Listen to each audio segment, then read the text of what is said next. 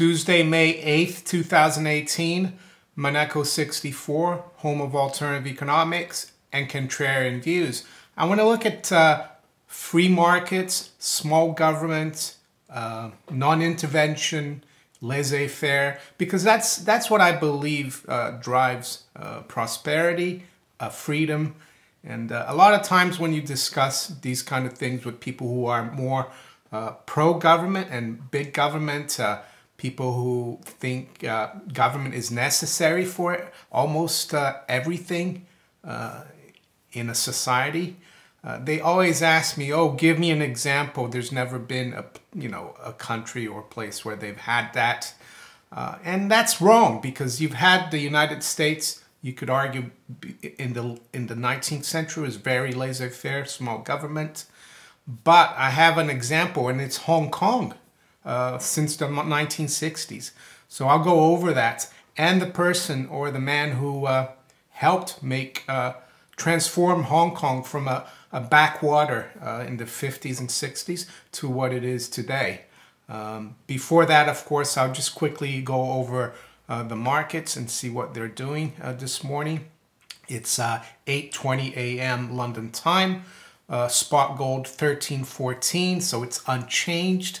The range has been 1310 to 1317. So a bit of consolidation and range trading and holding, I guess, fairly well above that 1310 level. Silver 1650 right now, up 4 cents.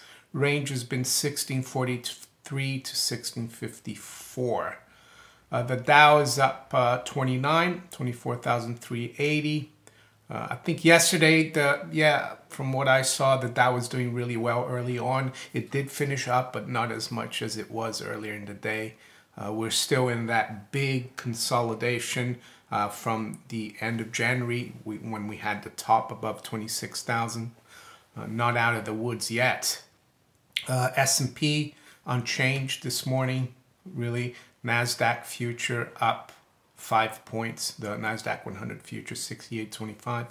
Currency-wise, fairly quiet as well. The pound is 135.64, up slightly. Still below key supports that we broke last week. That was around 136.50. I think the pound is going to continue to go lower. This week we've got the Bank of England meeting. Up until a few weeks ago, it was the expectation was almost 100% that they would hike interest rates, but now it looks like they will not do anything. And we need to see also what kind of voting they got, how many people voted for unchanged, or if some voted for a hike, and that will probably be the next mover for the pound. I think the meeting is on Thursday usually. So the euro is at 119.20, unchanged as well. And the dollar is a little weaker against the yen, below 109 now, 108.94, down about 0.15%. The other thing that I noticed yesterday is that oil is making new highs, traded above 70 yesterday. I think the high was just below 71. Right now, the WTI futures, the front month is trading right at $70 per barrel.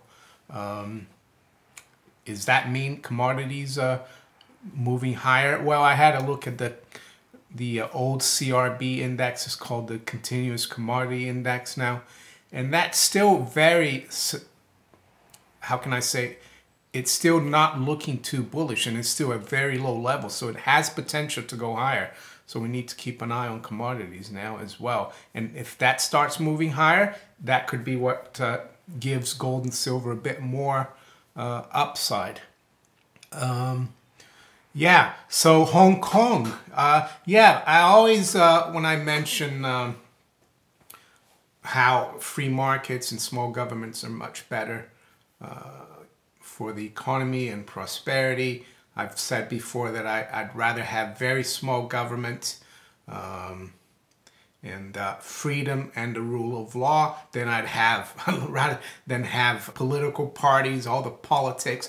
I think it's much better people concentrate on doing things, on business, on allowing people to prosper.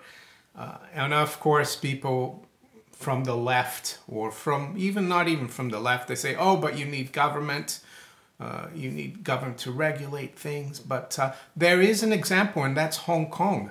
And the guy who turned it around is a guy called John Cowperthwaite. He was, I'll read a little bit about him here on Wikipedia.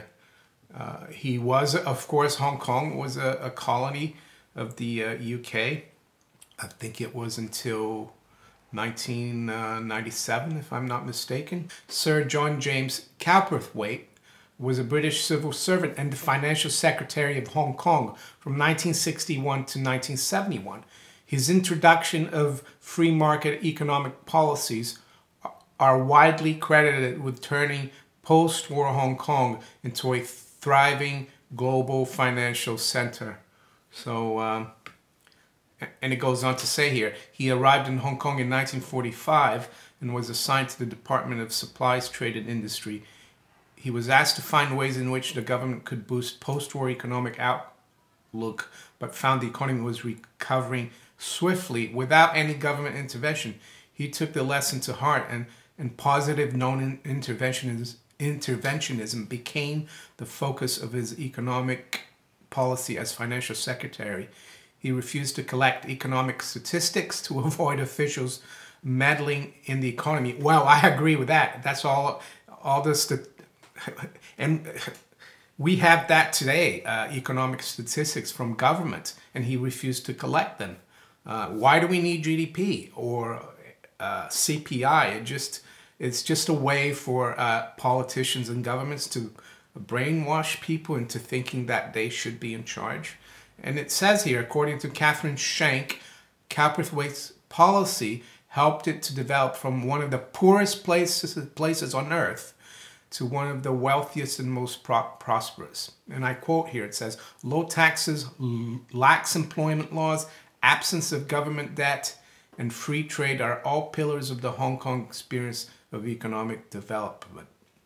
And it goes on to say, the economic freedom of the world 2015 report ranks Hong Kong as both the freest economy in the world, a distinction it has held since the index began ranking countries in 1975 among the most prosperous. This is from the catointo.org website. It says, architect of prosperity, Sir John Cowperthwaite, and the making of Hong Kong.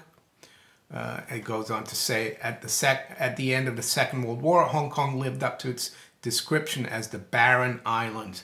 It had few natural resources, its trade and infrastructure lay in tatters, its small manufacturing base had been destroyed, and its income per capita was less than a quarter of its mother country, Britain. By the time the handover to Hong Kong to China in 1997, it was one of the most prosperous nations on earth. By 2015, its GDP per capita was more than 40% higher than Britain's. Around the world, post-war governments turned to industrial planning, Keynesian deficits, and high inflation to stimulate their economies. The government of Hong Kong rejected this emerging global consensus. The colony's laissez-faire policies were implemented by a handful of civil servants, the most important of whom was John Cowperthwaite, deputy and then financial secretary of the colony between 1951 and 1971. He more than anyone shaped the economic policies of Hong Kong and set the stage for the territory's remarkable transformation. Our video showcased Monnery's examination of Cowperthwaite's life and ideas. So that's from the Cato Institute. There's a book, I'll put it in the link below. It's called Architect of Prosperity by Neil Monnery. The John Cowperthwaite and the Making of Hong Kong. I might have to buy it myself. I haven't read that one. There you go. Hong Kong, an example of laissez-faire, free market, small government, rule of law, and it's turned a country that was one of the poorest countries in 1960 to one of the richest nowadays. And even though the Chinese now have gotten Hong Kong back since 1997. I think they've kept it pretty much, they've left it to the people in Hong Kong to run it. It is an autonomous region, self-administered region, I think it's called SAR. So that's my example of how free market, small government, and rule of law can help prosperity. If you enjoyed this video, please like, share it, subscribe to my channel if you haven't yet. You can follow me also on Steemit, DTube, and on Twitter. And I'll talk to you later. Take care.